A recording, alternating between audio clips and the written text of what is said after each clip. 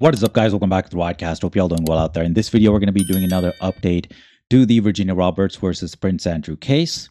The case is currently in discovery, so both sides are looking for evidence against the other side to make their case.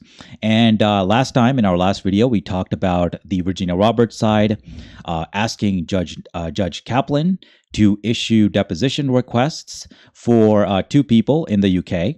Today, we're going to be talking about the first two requests for depositions that have been asked by Prince Andrew's side, which have to do with her Virginia Roberts' husband and also Dr. Judith Lightfoot, who was one of Virginia Roberts' psychologists. Okay, so those are the two people that they want to talk to, that they want deposed, and they're asking the central authority in Australia to help facilitate these depositions. Okay, so that's what we're going to be talking about in this video, going into some details about what they want to ask these people. So Prince Andrew's lawyers are using the same legal tools that we talked about yesterday to do these depositions that the Virginia Roberts side is using, specifically the Hague Convention, 28 U.S. Code 1781 and Federal Rules of Civil Procedure 28B. So these are the legal tools that are available for U.S. citizens who want to depose and get testimony from foreigners that are not within the jurisdiction of U.S. courts. Otherwise, you would just issue a subpoena.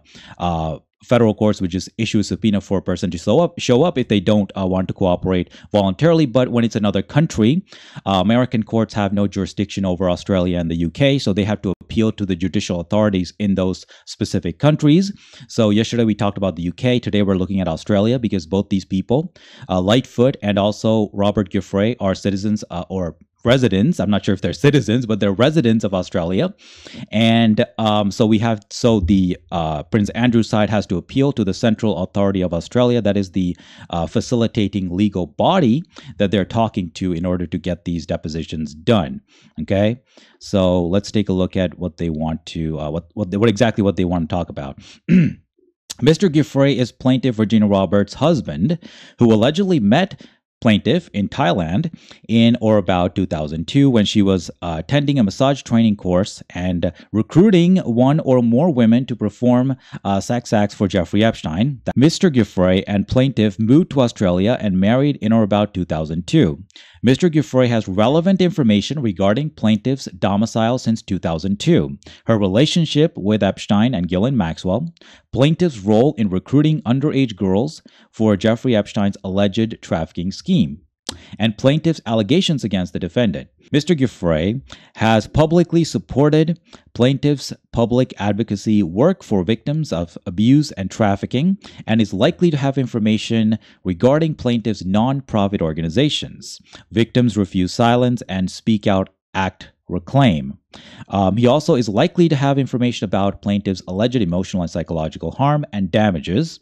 The proposed letter of request to the Central Authority of Australia, attached here to as Exhibit A, seeks permission to depose Mr. Giuffre in Australia and identifies topics for the proposed deposition. So let's look at exactly what they want to talk about. Okay, so this is from Exhibit A that they published. These are some of the questions that they would like asked by the Australian authorities of Robert Giuffre, who is Virginia Roberts' husband. This court requests that Mr. Giuffre be examined on the following topics: the circumstances under which Mr. Giuffre met the plaintiff in or about 2002, plaintiff's domicile since 2002, Mr. Giuffre's discussions with plaintiff regarding defendant, plaintiff's alleged childhood trauma and abuse, nature of plaintiff's relationship with Epstein and Maxwell, all claims plaintiff has made against the defendant, the Giuffre household finances, okay, any role Ms. Giuffre has now or ever had in funding, and or operations of plaintiff's non-profit charitable organizations, Victims Refuse Silence and Speak Out Reclaim, plaintiff's alleged emotional and psychological harm and damages, plaintiff's role in recruiting and trafficking underage girls for Epstein, and Mr. Giuffre's communications with plaintiff and or her representatives regarding defendant and or his pending action. So most of these requests here are related to the civil action at hand, so they're reasonable questions to inquire about. But the Giuffre household finances seem like a personal matter that is not really in the purview of this lawsuit, unless they can make a good argument as to how that's relevant. I don't see how her household finances have anything to do with what happened to her with Prince Andrew, so it's not really materially legally relevant to this case. But the rest of the questions seem at least tangentially related to the civil action at hand here, so they can probably get away with it. Okay, so these are the things that they want to talk to Robert Giuffre about. Next, we move on to the second person they want to talk to, and that's Dr. Judith Lightfoot, who is also residing in Australia, like I said before. Dr. Lightfoot is plaintiff's psychologist from whom plaintiffs sought counseling. Dr. Lightfoot has relevant information regarding plaintiff's alleged abuse by Epstein and Maxwell, childhood abuse and trauma, and claimed emotional and psychological harm and damages. Dr. Lightfoot's records, or lack thereof, reflecting plaintiff's allegations against the defendant, is relevant to preparation of his defense for trial. The proposed letters of request to the Central Authority of Australia, attached hereto as Exhibit B, seeks permission to depose Dr. Lightfoot in Australia and obtain certain records from Dr. Lightfoot, and identifies topics for the proposed deposition and requested documents. Okay, so what do they want to ask Dr. Lightfoot? And these questions might be problematic given the fact that she's a psychologist. She was a psychologist for Virginia Roberts, so we'll talk about that in a second, okay? The court requests that Dr. Lightfoot be examined on the following topics: Dr. Lightfoot's medical treatment of plaintiff and circumstances under which such medical treatment ended. Dr. Lightfoot's diagnosis of plaintiff, nature and consequences of plaintiff's alleged childhood trauma and abuse. Matters discussed during Dr. Lightfoot's sessions with plaintiff, prescriptions written for plaintiff by Dr. Lightfoot, invoices issued by Dr. Lightfoot to plaintiff, claims plaintiff made about defendant, if any, opinions regarding plaintiff's alleged emotional and psychological harm and damages, theory of false memories. Don't be ridiculous. Communications with plaintiff and or her representatives regarding defendant and or this pending action.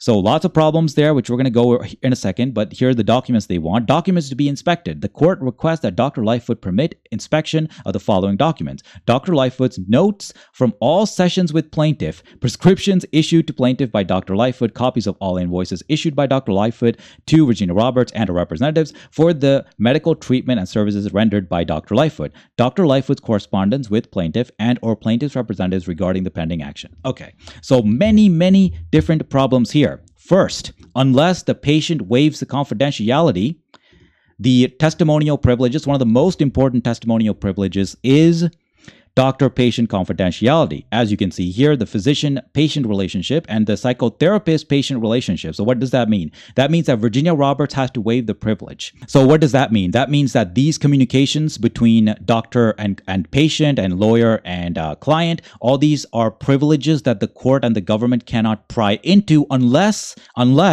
there is a very good exception for it. Okay, so there are many exceptions to these privileges.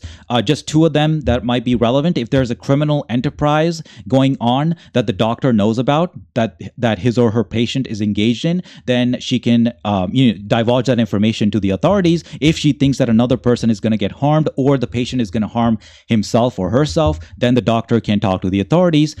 And also there's also the exception where there's a third party present in the room while these examinations are happening. If that's the case, then the privilege does not apply. So doctor-patient privilege is very sacred in our system.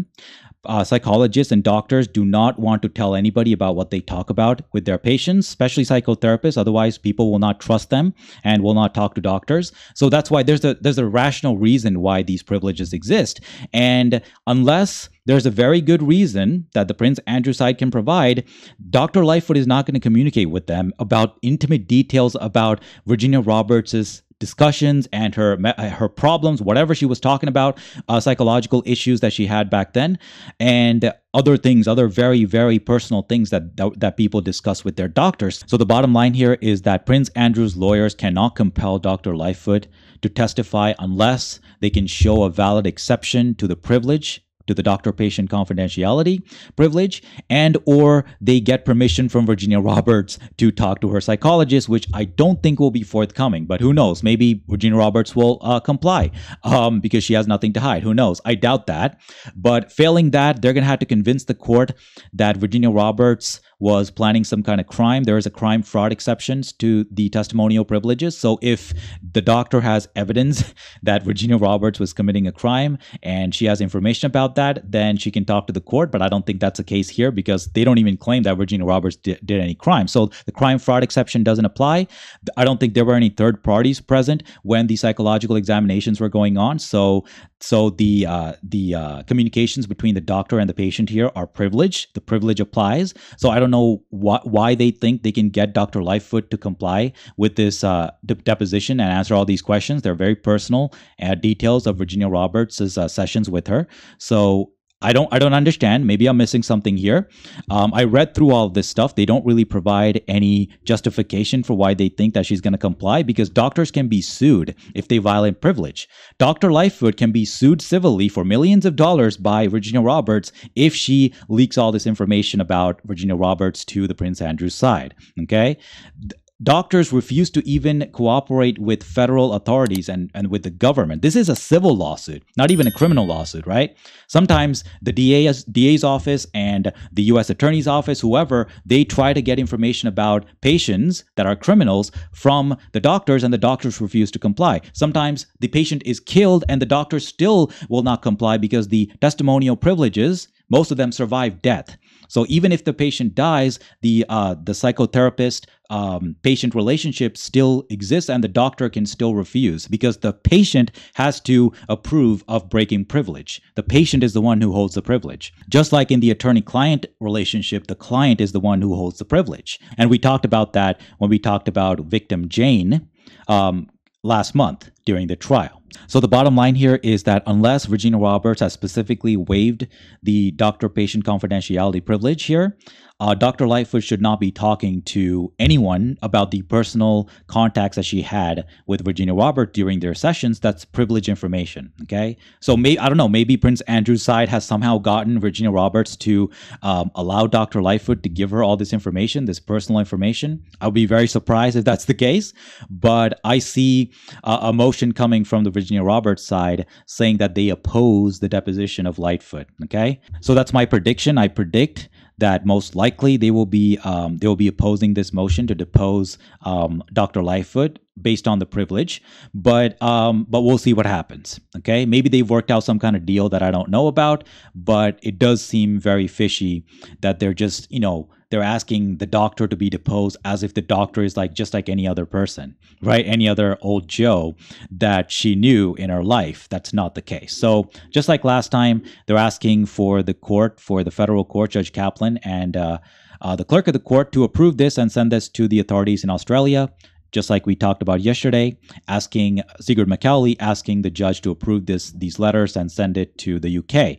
So similar thing is happening here, but with Australia, okay? And with that being said, that's all I got to say for this video. Thank you so much for watching. As always, make sure to like the video, subscribe, hit the bell, and press all for future videos. And if you want to support my work, you can do so on Patreon down below by going to the link in the description box. And you can support the show for just $1 a month, and your support will be much appreciated. With that being said, I'll see you guys all in my next video. As always, peace.